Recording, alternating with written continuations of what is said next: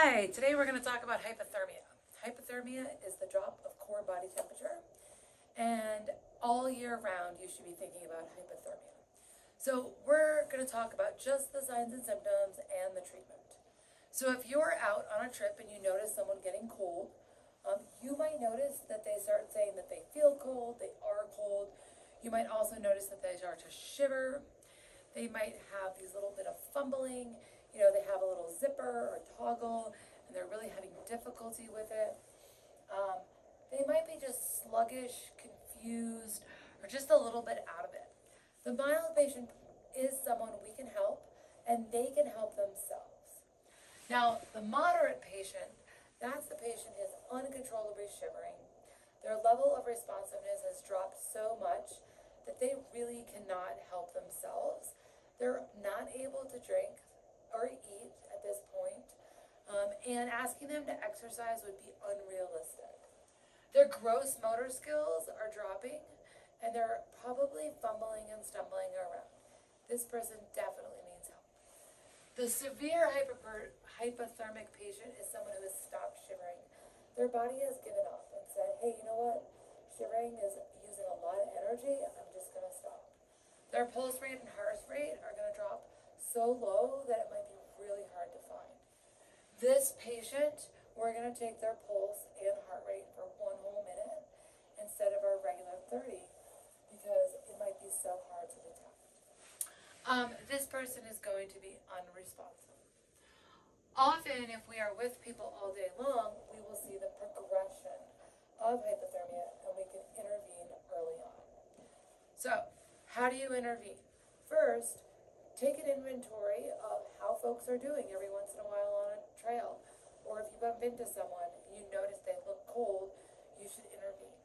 Hypothermia can be life-threatening. So let's talk about our treatment strategies. First, let's get them out of the environment. Is it cold? Is it raining? Is it snowing or sleeting? A lot of heat can be saved by just setting up a tent and getting inside, going into a cabin, or maybe ducking into the trees. Getting them dry. Often in the winter, we tolerate, a little bit of wetness, a little bit of sweat, but any layer that is wet, we want to remove from that patient. Because remember, that wetness is going to pull heat away from our patient faster than a dry layer. We want to warm them up, and we can do this several ways. One is to add heat.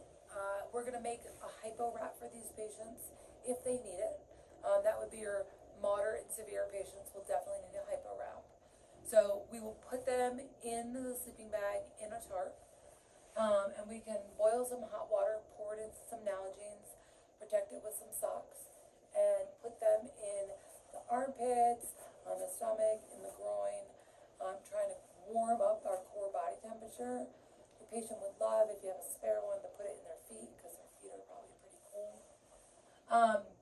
Exercising, the only patient we can realistically ask to exercise is our mild patient. The other folks won't be in a position that they'll be able to help themselves.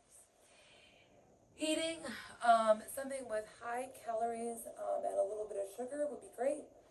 Again, our patient has to be responsive, awake, and oriented, and able to kind of eat on their own in a sitting up position for this to occur.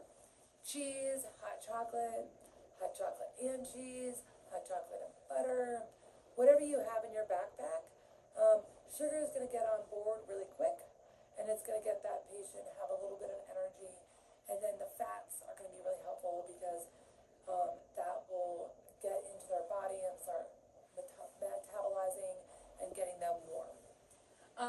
The hypo wrap is the next topic we will talk about later in another video.